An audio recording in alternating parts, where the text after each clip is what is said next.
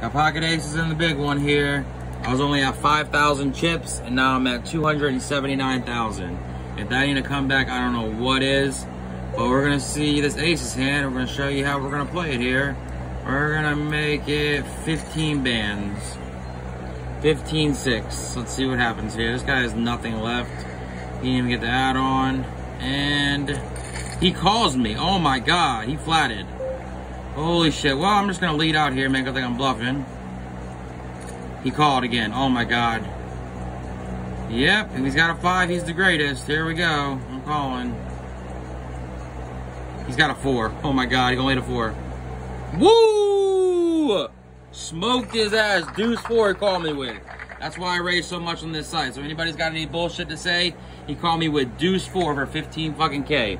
4 tray 8. Let's go. 438 from 5,000. That's 433,000. I'm up from just playing for like an hour or so. Trying to hit this shit. Almost got all my money back. First place in this tournament is $323. I was just in 6th after that come up.